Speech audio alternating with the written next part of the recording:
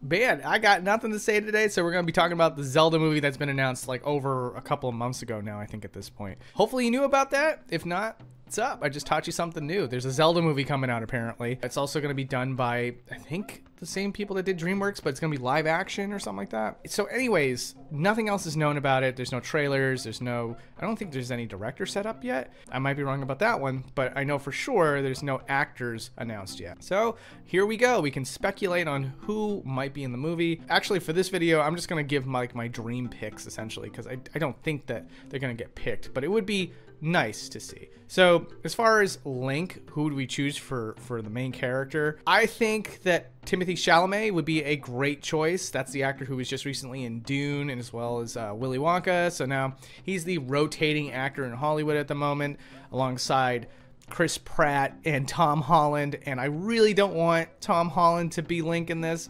He's got a young boy kind of energy, Tom Holland, whereas Timothée Chalamet kind of has like I don't know, like a little bit more of a model sort of look, but he can definitely be a little bit quirky, you know?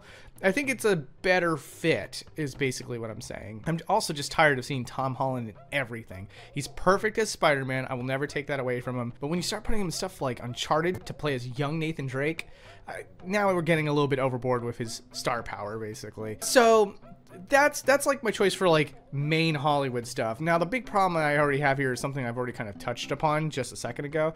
There's not enough like rotating actors in Hollywood anymore. In the 90s there was like a ton of actors that you would see in a ton of films, but now we're just kind of consolidating things and we're just seeing like Tom Holland, Chris Pratt, The Rock. It's the same like 8 people everywhere.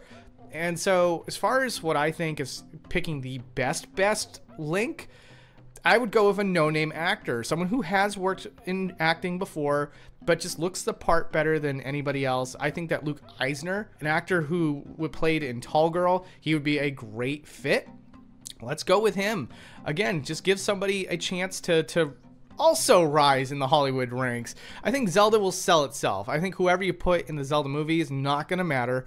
I think it's ultimately going to come down to the fact that, oh my God, there's a Zelda movie, much like how the Mario movie was. You didn't see Chris Pratt's face, so he didn't really have the star power that, you know, he usually has. It was just the Mario movie sold itself. Same thing, Zelda movie, same deal. Give some no-name actors a shot. So for me, it would be Luke Eisner. I think that I've seen a couple of preview scenes of him acting, and I think he does a good job. And then we move on to Ganondorf. Now, there is a rotating Hollywood actor that I think would be great. I personally would pick Michael Fassbender. Michael Fassbender has the accent, he has the imposing presence, and he just kind of, yeah, he fits physically very well into Ganondorf. Ganondorf is supposed to be an older character. I guess it's sort of modulable as far as how young or old he can be, but typically he kind of seems like he's in older age than Link and Zelda. So Michael Fassbender could do an easy fit into that. You know, put some makeup on him, get him in some good costume, and I think that would be like a fantastic choice. Like, I don't even have to think about any other actors for that role. Now, as far as Zelda goes, this one was just, I can't think of anybody because I tried like Google searching like young British actresses and nothing even really came up. All I'm thinking about is like, we need like a young-ish actress with blue eyes and has an elegance to her and preferably has the British accent. So as far as that goes, I didn't find anything and I can't recall anyone that kind of fits into that very easily. Now, again, there's like the rotating Hollywood actresses that I can think of, but like none of them really fit that bill, which is kind of weird. You know, like usually like you have an actress that kind of fits into every single archetype, but here I think in this modern day, like I don't really see it anymore. It's funny because I'm sure a lot of people will say something like Sophie Turner from Game of Thrones or something like that. Sophie Turner's getting a little bit older, and also she kind of has sort of like she just doesn't really have a face that like represents something like Zelda's archetype. Like, I get that she was also sort of like royalty in Game of Thrones, but she was almost like cast to be sort of like a sniveling character, like a little bit of an arrogant character, and that's to me, not what Zelda is. If I was like to go back in time and pick an actress that I think would be really good, Lucy Griffith would be really good. Or I'm sorry, Lucy Griffiths. That was an actress that kind of fit into all those descriptors, but now she's getting old too. She's like in her 30s and all that stuff, so I really can't pick this. I'd have to sleuth through hundreds of Netflix shows just to figure out what actress would probably fit best into that part. Now, with all that being said, of course, the easiest pick, Tingle, Danny DeVito.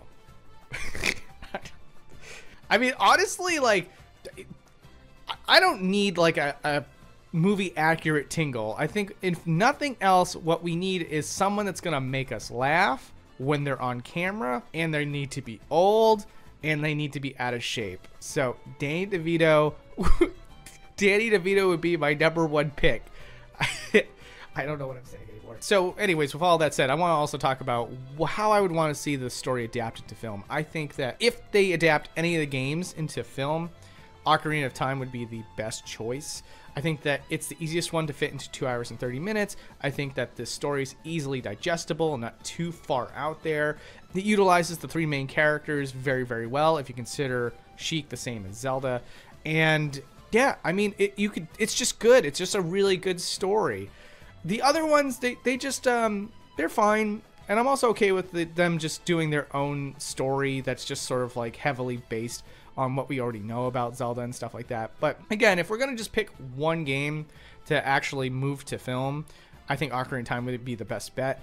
Derek Bittner from Good Vibes Gaming gave this amazing idea when I posted about this on Twitter. He said to me, he was like, well, if they do that, maybe they should make it into a 2-parter film. So part 1 is all about young Link, and then it just kind of does like, you know, a cliffhanger ending that leads into adult Link for part 2. And I was like, oh my god, that's brilliant. Let's do that. So clearly, I'm super excited about the Zelda movie. I wanted to share this stuff with you guys. And yeah, if you have any other different types of opinions, let me know. This is their channel. I read all of the comments because it's a more of a passion project. And honestly, I love sharing opinions with people. So if you have anything you want to say down below, let me know. I might even respond back to you. It might be a fun time. All right. Anyways, take care, guys.